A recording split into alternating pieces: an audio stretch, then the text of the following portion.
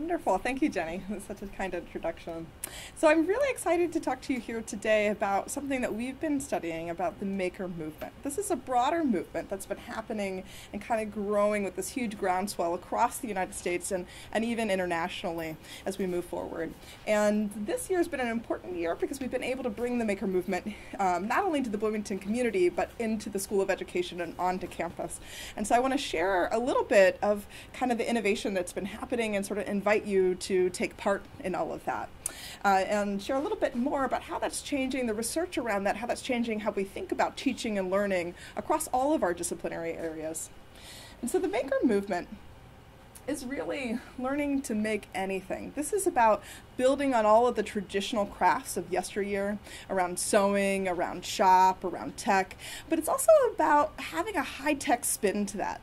So you've probably been watching the 3D printers, the laser cutters, all of these kinds of things come in and reinvent those industries, but they're also reinventing the sciences, reinventing what we know about literacy, and reinventing what we know in the arts. And so our access to those tools and materials become really, really important to the way we think, the way we learn, the way we teach. And so how do we start to prepare faculty? How do we prepare students?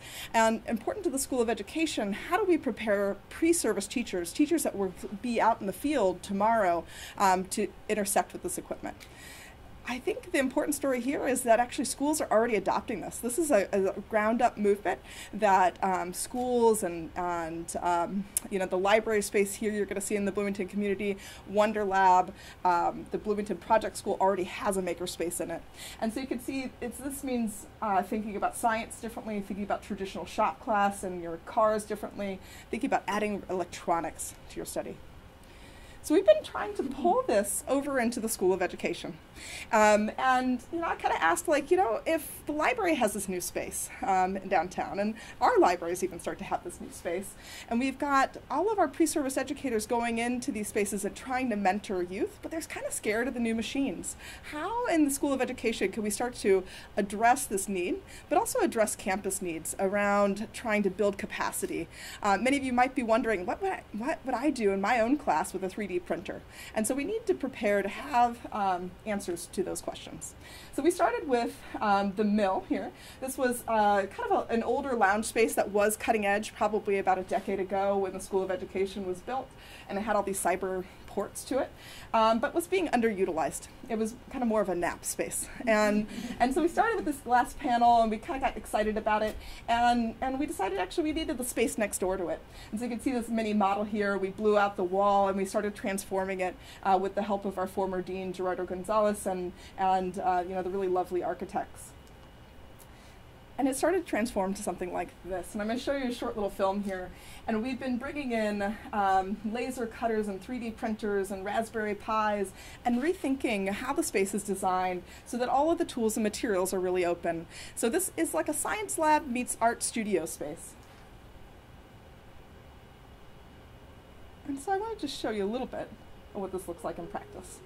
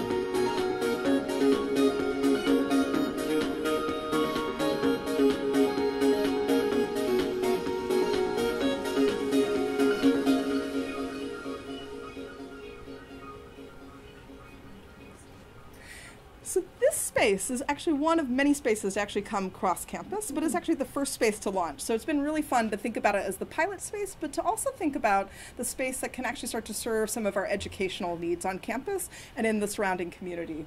And so you can see there we have an emphasis on high-tech tools like laser cutters and 3D printers and vinyl cutters and all sorts of things to come. But we also have an equal emphasis on things that might be recognizable, like sewing machines and traditional kinds of arts and crafts.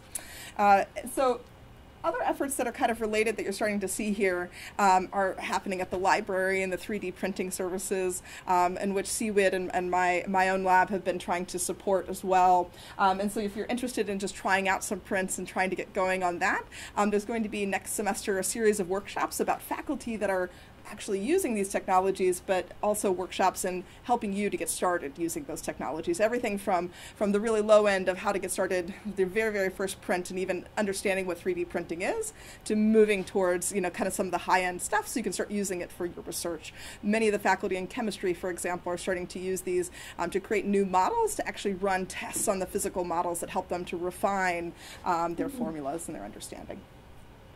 But moreover, these spaces start to really change the way we think about teaching and learning. That film was actually during one of our graduate courses. And so we're starting to meet there with our graduate students, with our undergraduate students, and with field trips from the local schools and communities that actually come into that space. The kids that just visited on Monday reported like they've never been so happier in their lives, right? It is that kind of space that inspires creativity, that inspires you to tinker, to learn, to engage in both the sciences and the arts simultaneously. But it also allows us to rethink many aspects of our own research. And so I mentioned sort of the chemistry example. In my own research, I've been looking at how these tools and materials and this open access, think about how we store most of the stuff across campus. It's usually in a locked and contained cabinet that you can't see. In this space, you saw the open glass walls and sort of everything displayed on the wall, right? There is a key card entrance and we have to be secure and we have to think about those kinds of things. But it's also important to know the tools and materials that you have accessible, which is why the kids feel so engaged and so creative as they're in that space. I've been studying a smaller set of those materials for the past 5 years or so, looking at e-textiles or electronic textiles, which are small electronics and wearable computers that can actually be embedded into clothing. And you see everybody from Lady Gaga to different healthcare applications to military applications taking up these e-textiles. I've been working with a designer that's been taking these kinds of toolkits and making them really accessible to kids. And so this is the Lily Pad Arduino toolkit. And so even Lady Gaga's dress is run on similar kinds of technologies that my second graders can actually use here. And so this is really fun. This is a girl sewing this little computer and a little LED light there into her t-shirt as her first design. And so the kids are actually able to make all sorts of different things like backpacks with rechargeable solar cells to charge the batteries in their backpack, as you're seeing kind of here in the upper left corner, to these POV display bracelets that when you go in low light, you can actually see secret words revealed.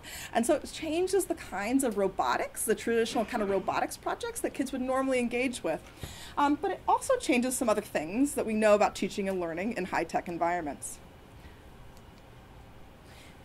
First thing we're starting to see is how, when we change the technology, that we can actually start to change participation. So if you know the STEM pipeline, the technology stuff, you know that girls are traditionally underrepresented, more underrepresented in computer science fields than in STEM fields more broadly, and in engineering as well. And so the traditional Arduino robotics platform is like the kind of cutting edge hobbyist platform. And when we had looked at kind of who was using these kinds of materials, overwhelmingly they were male.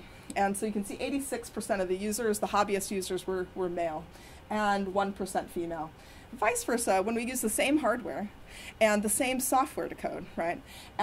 But we changed it a little bit so that you can actually sew into it with this conductive thread instead of soldering or plugging into it with your traditional Arduino robotics. You start to see that the community is 65% female, the first ever female-dominated community. So we asked ourselves, did we start to see the same kinds of patterns in the classroom? Normally, if you're aware of kind of that research, what happens is that the girls will kind of stand back and kind of hold a material. They'll be supportive, they'll be leaning in, they'll be excited about it, but they'll get very little hands-on access, which translates to a lack of identity and a lack of affiliation with the electronics, but it also translates to a lack of learning, right? And so by having hands-on participation, we learn that. So we try strategies like having girls-only clubs, things like that. But when we change these tools and materials, we actually see the inverse, is the boys end up standing behind and the girls end up doing the leadership. The boys are equally engaged, they want the project to continue, they're advising. This is true even when the boys have more sewing experience than the girls. So these tools aren't just about changing participation patterns, although they do that. They rupture everything that it is that we know. But they also have an impact on how we think about deepening learning. And so the girls are attracted to things that are more aesthetic and more theoretically compelling. And so you can see here, these are kids that have learned about traditional circuitry with the traditional materials on the left-hand side. This is a typical pre-test result. If you know much about circuitry, you know this circuit won't work. Even though he's just learned about in school how to make a circuit operate, he can't transfer it to these tools and materials. And he doesn't even know it. He thinks he does. And by the post-test results, we had found that the e-textiles is a more effective means of getting to a simple circuitry, and the kids were able to demonstrate their understanding of all the big ideas of circuitry that even our undergrads that are going into computer science or going into engineering fields or physics that need the strong foundation, that feel like they have it, actually don't have this solid understanding at the undergraduate level. And this has been true since the 1970s or so. But what we found actually was that it's because of the tools and materials. The tools and materials make you think in certain ways that prevent you from understanding the conceptual content. So you can see this here, that the hand to mind group is the second one from the left here. This is the traditional tools and materials that are used in classrooms. And the other four are the things that are kind of starting to come out of the new maker movement that kind of get us to think about new materials and the way we think about traditional circuitry. So this is a controlled study where we gave all of the kids one of these kits by random, and we said train and understand circuits for 90 minutes with your instructor, and we had a very controlled form of instruction. And we gave them a pre-test and a post-test where we asked them to draw a circuit with all of these materials. And so what we wondered was, if you trained in one, if you trained in e-textiles, could you apply that understanding to the other four kits? And if you trained in hand to mind, could you apply that understanding to the other kits? And so what you're seeing is the pre to post difference depending on the kit that you started with, right? And this is a large group of students. This is probably close to 50 students in each group. And we have you can see that the e-textiles group better prepared the youth to transfer that understanding. And so that it's not just about the instruction, it's about the tools and materials being aligned with the conceptual content that allow us to embody that understanding and to learn it long term. So we've been building on this and kind of thinking about how we can start to build new curricular materials and textbooks to help bridge this gap. And so we actually have a lot of undergraduate faculty, using this new series that we have from MIT Press, pre-service for pre-service classrooms, as well as folks that are working with the computer science groups, starting to adopt these new tools and materials as we move forward. So I encourage you to stay in touch with us to learn more about the mill space and kind of how, we'd love to kind of give you a tour as we go open. We just literally had the ribbon cutting ceremony the week before Thanksgiving, and so we're just, still stocking the space and rolling it out as we move forward. And so we have regular tours and so forth that we'd love to invite you to participate in. Thank you.